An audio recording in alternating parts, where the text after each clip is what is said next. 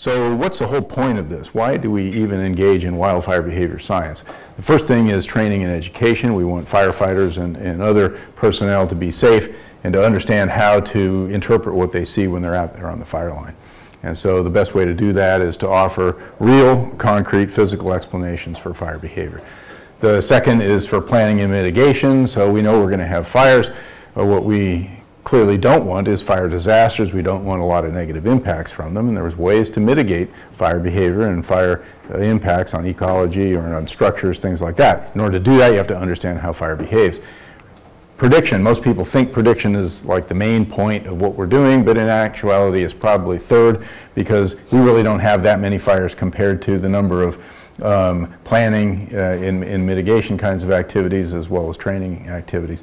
So prediction, we want good operational models. We want to predict where the fires are going to go and how fast.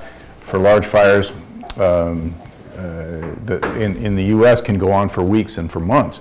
So it's really, prediction is an important part of this. And lastly, there's a lot of ecological modeling that goes on where fire is a component of ecosystems. We need to have good physical representations of how fire behaves there. So because of all these different needs for fire behavior, science, and programs and applications, there are a lot of systems that have been developed. These are just some logos from most of the systems in the United States. So models, tools, maps, data, all this stuff. But what those systems incorporate are operational models of fire behavior. And pretty much for the last 50 years, major areas with fire management issues, such as Australia, Canada, the US, have developed independently different kinds of operational models. These are exclusively empirical, meaning that data have been collected and curves fit through those data without really explaining how things happen. And so all of these countries, and a lot more too, are dependent on these empirical kinds of models, primarily designed to estimate fire spread rate. Spread rate has a lot of really useful implications for fire management, right? So if you know how fast a fire is spreading, you can calculate how long it'll take you to get to the fire and be able to suppress it at a given size, things like that. So different ways of approaching the empirical modeling. Field empirical, such as Canadian, Australian systems, you go out and burn a bunch of things under different conditions, develop rate of spread for those conditions, and start fitting curves and different kinds of models. There's a different empirical approach in the Missoula lab. We come at it from a laboratory standpoint, where we develop these data sets from laboratory burns in the wind tunnel or in the burn chamber, and do a number of curve fits and other kinds of modeling, and they all have their pluses and minuses. Field empirical, they're directly applicable at the scale you collect the data. You know you're not getting kinds of extrapolations when you start to use them at the field scale. However, there's poor control over the variables, the wind, the moisture content, the fuel patchiness. You can't control all that stuff. Okay, so there's a lot of ambiguity. Laboratory, we have pretty good control over the variables in the laboratory, but we have to make assumptions about the applicability at field scale, where we really want to apply it. Okay, so there's a lot of limits of these models. These models don't do very much, really, with respect to explaining anything. We can't do thresholds. Whether fire spread or not cannot be predicted here. Can't deal with discontinuous fuels, live fuels, non-heading, that is backing or flanking, non-steady wind, and a host of other kinds of things. We also can't very easily integrate these models into atmospheric models, so you can get fire and atmosphere kinds of coupling, because most of these models are developed with the explicit assumption of absence of any coupling. Okay, so 50 years. Why don't we have any replacements for these models? Why are we still using models developed in the 1950s and 60s and 70s? Well, there's a good answer for that. This was a review by Andrew Sullivan, an Australian fire researcher. He looked at 19 different models, and there's a lot more than that, but he looked at 19 models that claim to be physical or quasi-physical, and this pithy quote from this kind of explains it all to me. Identification and formulation of the processes involved in the behavior of wildland fire is problematic. We can't identify or formulate the processes involved. How can we have a physical model? You know, you could say it even more pithily. You could say we don't know how fire spreads, and we'd be right. Okay, all of these models formulate them a little bit differently and make different kinds of assumptions. Here's a quote from a paper by Terry Clark and others, Science of Wildfires in its Infancy. Numerical models, three-dimensional fluid dynamics models are necessary. They face an enormous task of treating a physical problem where the relevant spatial scales are 6 to 7 orders of magnitude. So the scales, from the finest scale of individual pine needles or grass stems igniting and heating, and the time and space scales associated with that, all the way up to many dozens of kilometers of the field scale. That's what causes the problem. You can't brute force this. You can't simply make a model with a mesh size of sub-millimeter and then have it expand all the way out to many tens of kilometers. Okay. So we want to know very much how fast fire spread, the effect of wind on fire spread, the effect of slope, effect of fire on fire spread. But we can't just get there directly, not if we're going to try to develop this physical approach. We need to first step back and say, well, how do they spread? This is something that we haven't done as a community worldwide. We really haven't spent the time investigating how things happen and when does fire spread and when doesn't it spread. We've jumped straight to the operational kinds of questions and tried to answer how fast do they go. So now we have to step back. If we want to develop the real physics here, we need to step back and ask these questions. It's a very strongly coupled system that consists of a pretty simple diagram here. You have combustion energy released from the fuels. Something's burning, it generates energy, and some of that's heat. Some of the heat is transferred to new fuel particles that must ignite, and if they ignite, then they start to burn, and the entire process continues, right? So that's conceptually very simple. And what we need to do is break down these components of this cycle and analyze them all separately.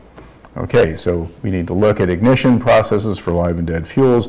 We need to be looking at energy release and combustion here. We need to look at roles of radiation convection as principal heat transfer mechanisms that cause ignition.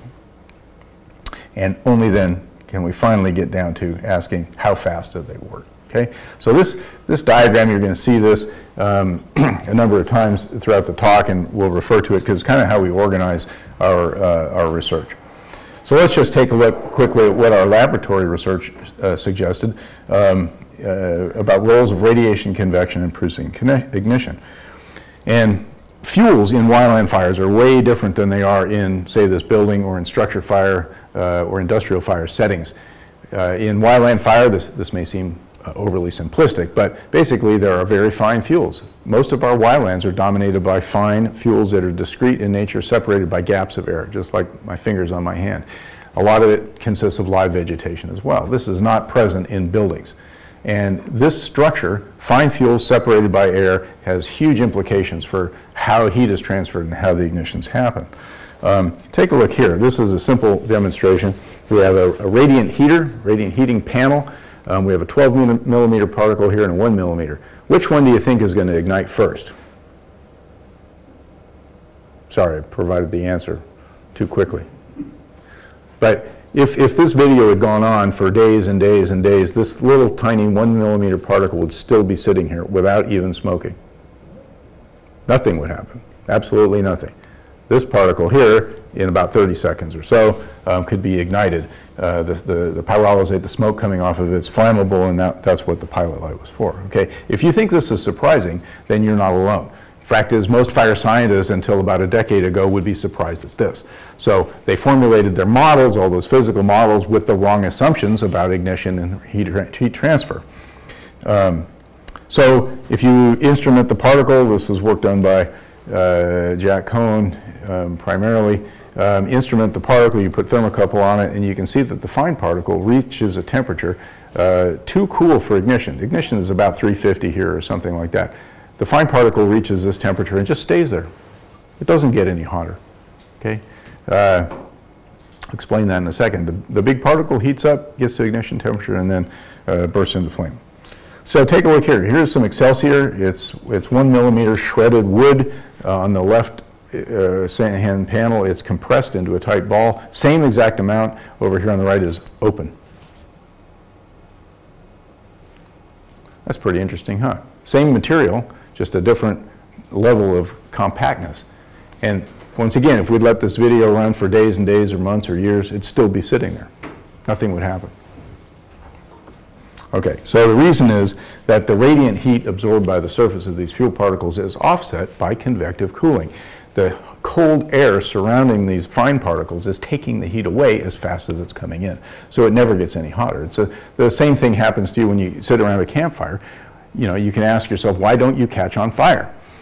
Well, because if you get too hot, you back up. If you get too cold, you go forward a little bit, right? And you eventually reach a position where the amount of radiant energy coming in is the same amount of energy going out by convection and radiation. So you don't get any hotter and you're not catching on fire. Okay? These little particles, they can stand really close to a campfire and not get hot. And they do.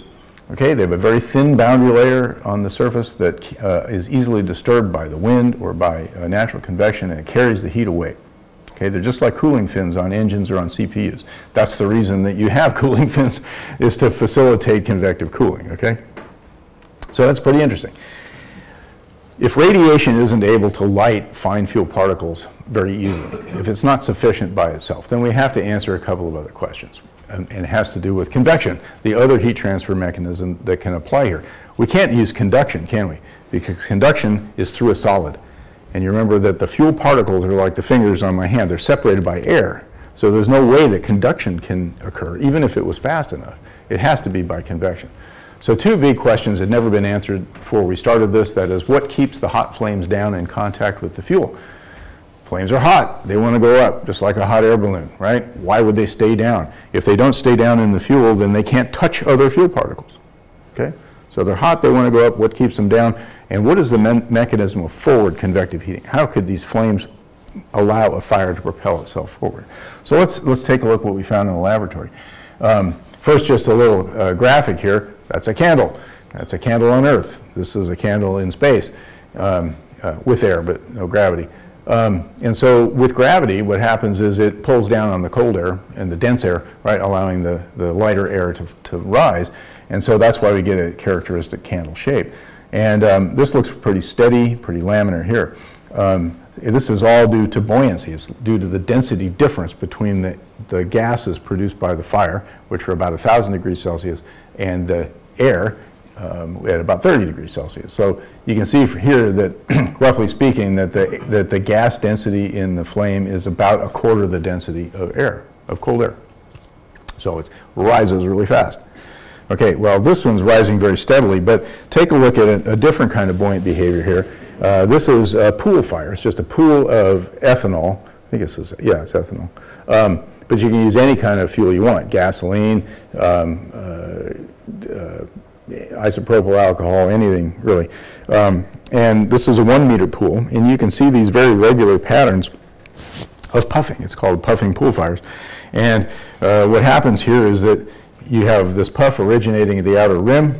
You can see the little kind of a bulge originating out here, and then it goes in towards the middle. The parcel is rising, and you end up getting circulations of cool air coming back down. And this is really important. You're going to see how important this is to how fires spread in a minute.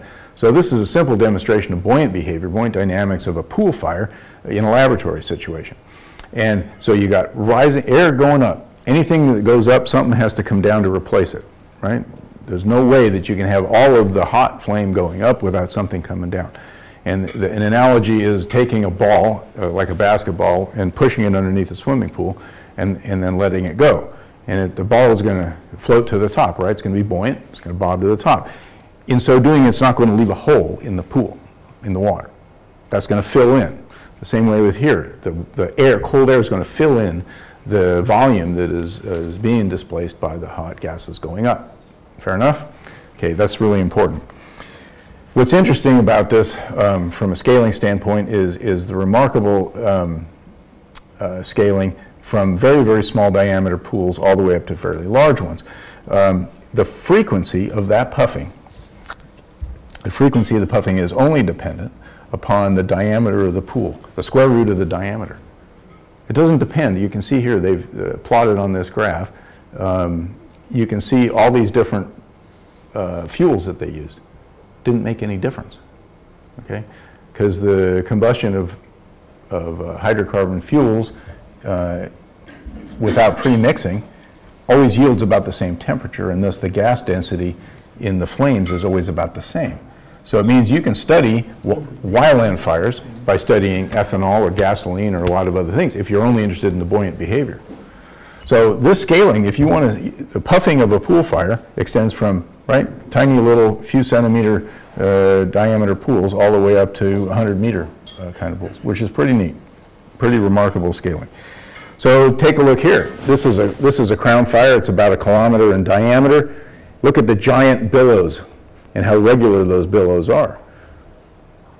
This is an example of the scaling of this buoyant behavior, this puffing at very large scales. We can see this even on larger fires than this, just don't happen to have really good video of it. But these giant billows are coming up. It's basically this pool fire behavior, right? You're getting rising air, getting shear coming down from as the cold air rushes in to kind of replace that, okay? So there's a different kind of buoyant dynamic that we see when we see line fires. A lot of times you'll hear us talking about a line fire versus an area fire. A line fire is a line of fire that's advancing. And that's pretty much how we lit all these burns here for our experiments. These are a couple of different grass fire situations. Fort Swift, Texas, Fireflux 2, Craig Clements video, and then some picture I got off the internet with storks eating roasted bugs. And what you're seeing here that's so interesting is the regular pattern of these peaks, right? There's a peak and trough pattern, okay? And it's very, very regular. And this is something that everybody has noticed who's watched a fire. Everybody in history, probably for 300 and 400,000 years, has seen this. And actually, before we started investigating this, no one really knew whether it was important or what role it might have, or whether it's just some superfluous behavior to forest fires. But we see it in stationary fires. It doesn't have to be a spreading fire. If you have a line of fire, you'll see these peaks and troughs. You can see it in crown fires. This is up in Northwest Territories, right? Very regular pattern of these peaks and a trough. Okay, well, the way we came to understand this was through experiments in the laboratory. This is cardboard. I'll show you a few pictures in a second. This is in our wind tunnel. And in order to do experiments in the laboratory, what you have to do is have repeatable conditions. Repeatable wind, repeatable fuel, repeatable everything. And we have a tilting table here. It's about 4 by 6 meter table that can tilt it up to about 45 degrees. And what we're burning on this in both these situations is cardboard.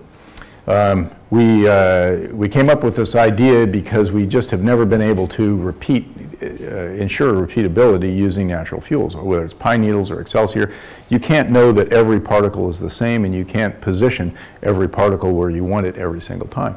But by making our own fuels and lining them up at different spacings, we can ensure that we have exactly the same bed every single time. So we design these on the computer and we print them out. Kind of a wonder of modern methods that we couldn't even do a decade ago, right? So we design all these. We make big ones and short ones and fat ones, and we separate them widely and make them really thin. So basically we call them engineered cardboard fuel beds. And so this is some high-speed video taken by Ian Grobe in our wind tunnel. And you can see the same thing, peaks and troughs, right?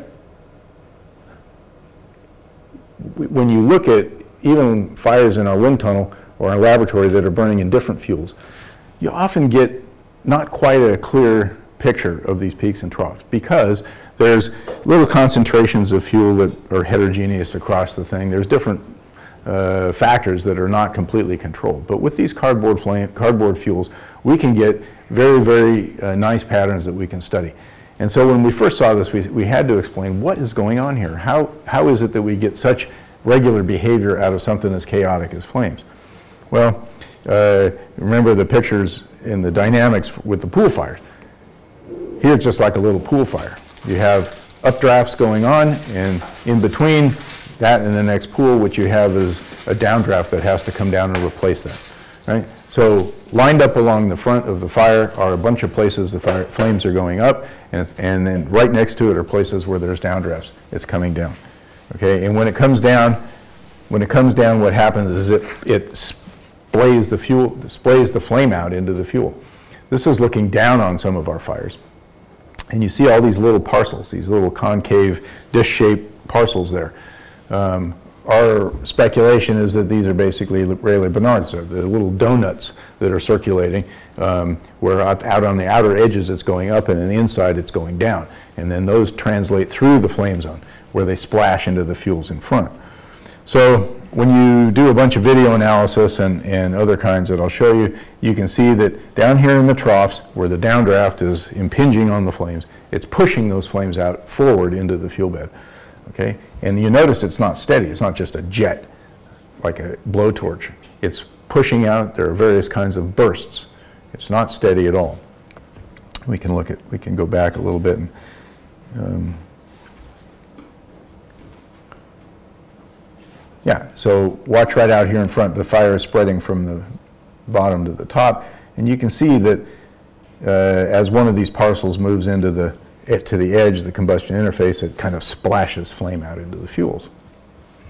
So we're starting to answer those two questions. How is it that hot flames stay down in the fuel? Well, it's because hot flames are going up someplace and they're coming down in another.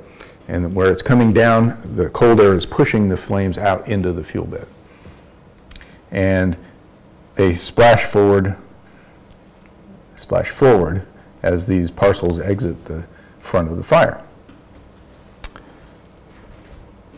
So one way of measuring this is through installing a bunch of thermocouples. And this is where we start to talk about instrumentation and taking laboratory instrumentation and applying it in the field. We take a bunch of thermocouples and we put them in a row. And often we're dealing with 64 thermocouples separated by about 3 centimeters. And what we're interested in capturing is not only the bursts of these flames, these intermittent bursts, but we're interested in capturing how far they extend away from the flame zone. And so here's a thermocouple here that's kind of far back in the flame zone, okay? And here's a thermocouple here that's fairly far forward.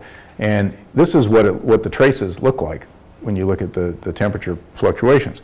You start to see all of these little spikes. Right? The flame zone is approaching it, and all of these little bursts are shooting out in front, and they're bathing the particles intermittently in flame. And you can see also, if you just pick one of these spikes, you can follow it as it goes all the way up. Right? So these are coherent motions in the fluid. They're not just random darting flames. They actually have some coherency, and they stay coherent as they translate forward into the fuels. So what we can do with this, we can break this down into pre-ignition, and then the burning of the fuel, and then post-fire. And what's interesting here is to estimate the frequency of these pulses, because you remember before I was talking about buoyant dynamics from a pool fire and how the frequency scales with the size of the fire. So we speculated that even in our little fires in the tunnel, we should see scaling of the frequency of these forward bursts if they're related to buoyancy. And we've different relations you can develop from here. Here's the simplest one to interpret, but here's the intermittent frequency, the average frequency of these flame bursts, and you can see that in our wind tunnel flames, they scale with flame length. So the bigger the flames have slower dynamics than the smaller flames, right? So if the flame length is very small, you have a higher frequency. If the flame length is larger, you have a low frequency. That's kind of interesting. There's different ways to scale this. Here we have we're incorporating wind, because wind is an important component here. The faster the wind, the faster it moves these little parcels off, faster it makes the puffing go. And so here we have what's called a Struhal-Froude scaling, and I have plotted here the wind in the open dots, our wind tunnel fires, and in the dark filled-in dots, those are the slope fires without any wind. And they're very similar kinds of scaling. You can't say exactly it's identical. So this is something we're looking for, the relationship of wind and flame size to frequency of these flame dynamics. This is another one where we're looking at how far, so this is the correlation distance, is how far these flame bursts go away from the flame front. That's something else we're interested in. So just about to wrap up the fundamentals here, but the question is, what happens to the fuel particles when they're bathed intermittently in flame, right? We have to know that, because if the fuel particles don't care, if they ignite and they heat up completely independently of all this interesting flame behavior, then we have to look somewhere else for an explanation for how they ignite. And so here's a radiometer, measures the amount of radiant heat that is impinging on that sensor, and right in front of it is a 1 millimeter particle, and here's our 12 millimeter particle. And this, I'm not going to play this video because it's just too dark, but basically you can take video of the flames impinging on the particles and on the sensor. This is some results of that, that measurement, or those kinds of measurements. What you're seeing is a time history here of various things. The red is the radiant flux, and so this is radiant flux in kilowatts per square meter. And so just for some perspective, remember I showed you the 1 millimeter and 30 millimeter, 12 millimeter particles in front of a radiant panel, and how the 12 millimeter particle heated up and ignited, right? Well, that was about here at 30 kilowatts per square meter sustained. Okay, so this little fire here only reaches a peak of 30 kilowatts per square meter and then goes down, and it's only there for a few seconds. So the red is the irradiance, the blue here is the air temperature. And so what you're seeing is these spikes, right? The spikes in the air temperature that, that we saw from the flame movements past the thermocouples. And the dark black line here is the particle surface temperature. So let's look at the last 20 seconds here, and what you'll see before it ignites, and you'll see that whenever there's a blue spike that hits this particle, the temperature goes up, and then there's this intervening period where the particle starts to cool down fairly slowly, and then it heats up again in a stair step, and then it starts cooling down. So the particle is heating up to ignition by taking the stairs. It's not taking the escalator up. It's not a smooth function of increasing temperature till it ignites. It's a stair-stepped, very, very episodic kind of a thing, dependent on the flame context. That's interesting, and we should see the same thing in the field. The other thing we need to know here, I'm not going to spend a lot of time on it, but is how long do fuels burn? What's the energy release rate?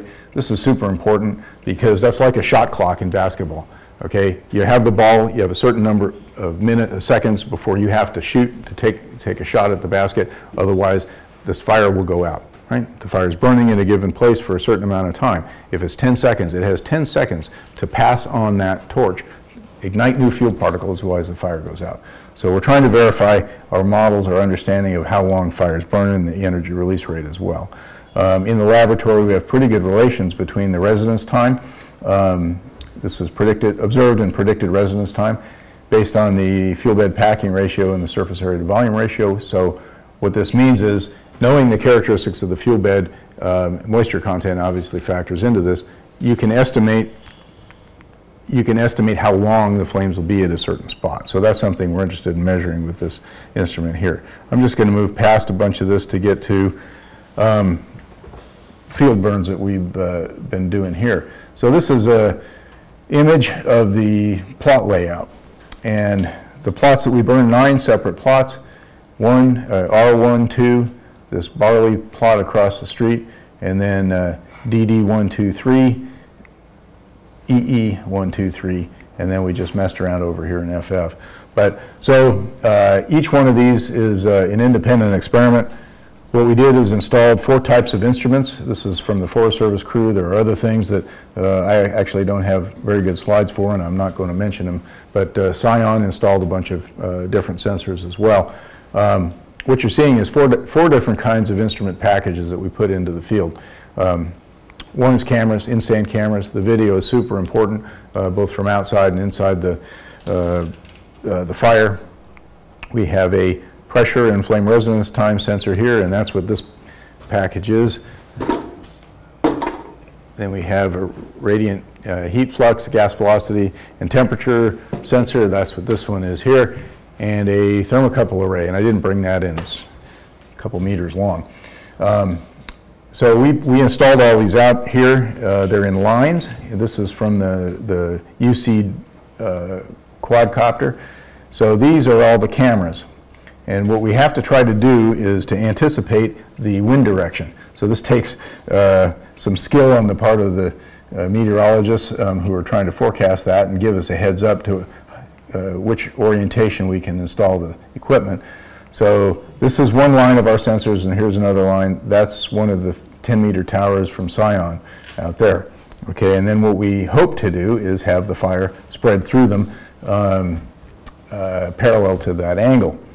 That's not always the easiest thing to do because the wind direction is flipping around. Marwan's been pretty good about giving us information about which way it's going to go. So there are the sensors there. Looks like we have cameras. They're in a box. It's aluminum housing with some fire-resistant insulation in there. We're still kind of fiddling around with the amount of internal insulation versus external, but it's just a regular old commercial Garmin camera. With an external battery, it'll run for what, about 10 hours? What's the roughly? So the idea is to be able to start it up and then just have it recording while you're fiddling around with getting the ignition ready. With these kinds of fuels, it's pretty easy to start it up maybe just an hour before. In other kinds of fuels, you may have to get out of there hours, many hours before you actually get around to igniting. This is the heat flux package. In this case, where the fuels are very low to the ground, we're actually burying the body of this thing that has all the electronics in it to protect it from the fire. There's a picture of it after the fire. So what you're seeing on here is a radiometer. You're seeing these little discs that are oriented to capture 3 dimensions of fluid flow, of flame or airflow past it. Torben Grumstrup here is the one who designed this. He can answer any questions about that, but we've never been able to take really good measurements of 3-dimensional flow velocity in flames. We have to know the velocity if we're going to calculate convective heat transfer. There's also a couple of thermocouples sitting on here so that you can understand the gas density past that. This is what we call a pressure package, but it's got pressure, a pressure port. There are 2 probes coming up here. This little square box on top, aluminum box, is just to protect those probes while we're installing it. But once we're ready to burn, that's removed. There's a pressure port there to look at the hydrostatic pressure. We have a flame ionization detector there, and that only signals when you actually have flame contact. It's got to be flame. It can't just be hot gases or anything else. So we're trying to get a very good field estimate of the residence time. How long is the flame present at every point? We can get that also from video, but it's nice to have something right on the ground. We also have a thermocouple there that shows us the temperature fluctuations. Okay, so this is all housed here and buried. The key to all of these instruments is this little box here. This is a data logger, and this data logger was designed and built by Kyle Wold, and we made 300 of them to come over here with, because normally data loggers are fairly expensive, they're fairly bulky, and you'd have to run a lot of wires to try to, get them into a common centralized data logger. Well, that's just not going to work with the kind of research questions we have here. So we specially designed these things to be, they're not disposable. They're maybe $100 a piece, right? But if some burn up, you just say, oh, well, that's the cost of business. But they're really great, and they have a GPS unit on it, and logging at 50 hertz with 8 channels. So if you're interested in this thing, come take a look, and you can talk to Kyle about how that's built. We use these data loggers in every single instrument package we've got. So this is our thermocouple arrays being installed on some posts. They basically have a number of thermocouples sticking off of them. They're fine wire thermocouples, very fine, very easily damaged, so they're only installed at the very last minute. They can't touch any of the fuel or anything else, just the flames. And so then they're removed, and so it's kind of a delicate operation to install all those. The data loggers are sitting there wrapped up in foil and other insulation right there in the middle. So let's look at some videos of what we got. I wish I could show you some data, but it's too premature to do that. Let's look at an in-stand video. So in this video, you can see a couple things. You can see one of our thermocouple arrays. It's very similar to what we use in the laboratory. There's a heat flux package sitting around here somewhere. Another camera box there. These are height poles. The graduations on there are 1/2 meter. just for reference. So one thing you notice immediately, look at the fire coming at us. You see the peaks and troughs in the fire?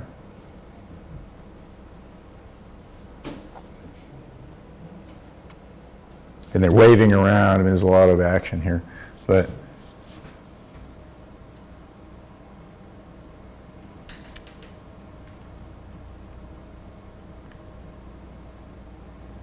it doesn't take very long. A gross estimate of the spread rate of these fires is about 100 meters a minute. About. We'll get much better estimates later, but if I'm going to slow it down, this is about a quarter speed, and you can see these bursts of flame invading the fuel bed out ahead of what's burning. And it lights patches of fuel on fire. It's not lighting one particle at a time. You're getting these bursts that come out, and it's lighting entire patches on fire at once. And so you notice that once the flame goes by, you can see the back end of the flame zone, right? So that's where fuels are burning out. And really the flame is only present for about 10 seconds, 8, 10, 11 seconds on these fires. That's it.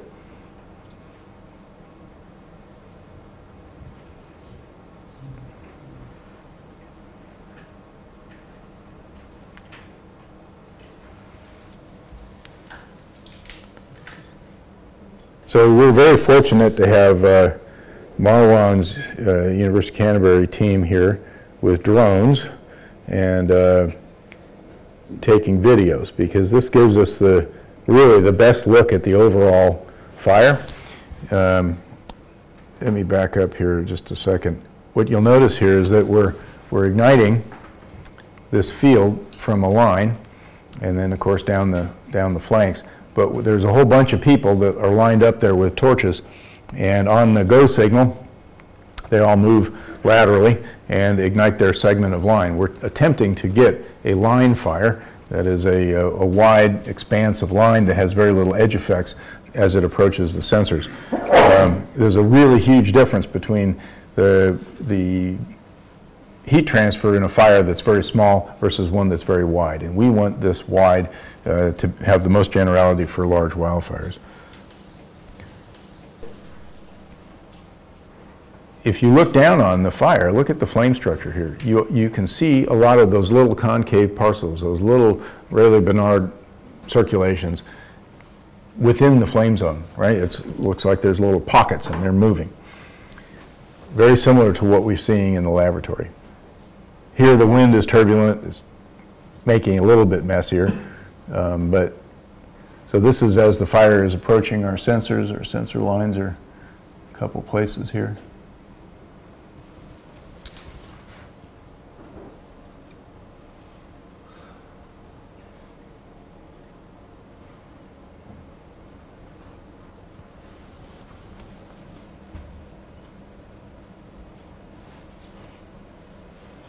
It's really pretty amazing to be able to do this. You know, it wasn't that long ago you'd have to use a helicopter, and that wouldn't be nearly as steady. So here's a side view of this fire coming through the sensors. Thermocouple arrays, camera boxes, everything else is down in the fuel. This fuel type, granted, suggested this because it's so similar to our cardboard fuels. It's really the closest you're going to get to very uniform, even with all those tire tracks and everything else.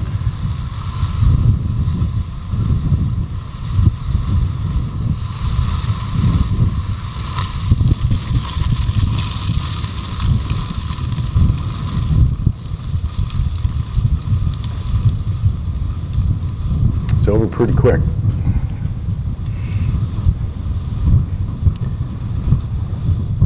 Let's see, we've been running some infrared video as well. This is from the ground. The interesting thing is you can see some plume structure here. So there's a lot going on up here that you just can't see because of the fire. The flames themselves are intentionally saturated So we're only looking at temperature range of up to 350 C.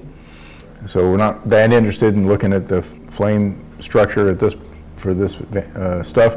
We're interested more in the plume and the other characteristics. You're also seeing a lot of solid matter being lofted.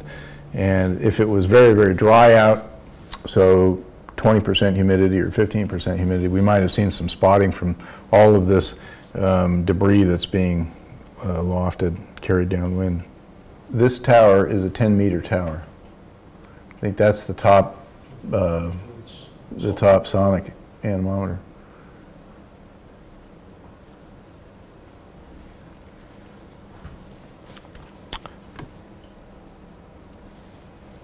And show one more video. This is a side-looking one.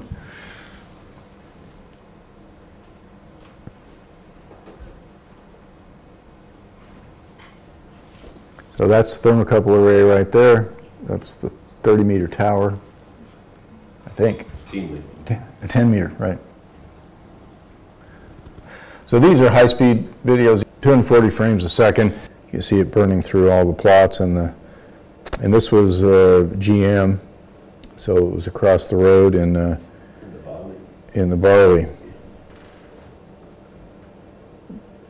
Flames are 1 to 2 meters tall. So we have broad panoramas like that, but then we've got, where's the little guy? Oh yeah. So this is 700 feet frames per second. And what you're seeing here, watch these little excursions of gas. We can replay it again. As this fire is approaching there's one right down there.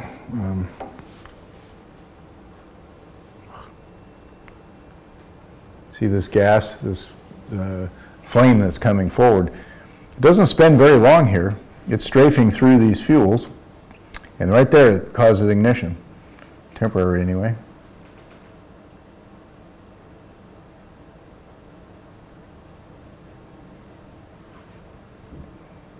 So remember, these little fuel particles are being cooled by quite a bit of ambient airflow past them. It's caking the heat away as the radiation is building from the approaching front. And so they're waiting. You're not seeing any smoke coming up from here. They're not smoking and pyrolyzing from all the radiant heat. They're being cooled sufficiently so that they have to wait until they're bathed in this intermittent flame. So we're seeing very similar kinds of things in the field experiments here as we see in the laboratory. And these are much bigger particles. These are on the order of 4 millimeter diameter stalks, the vertical stuff.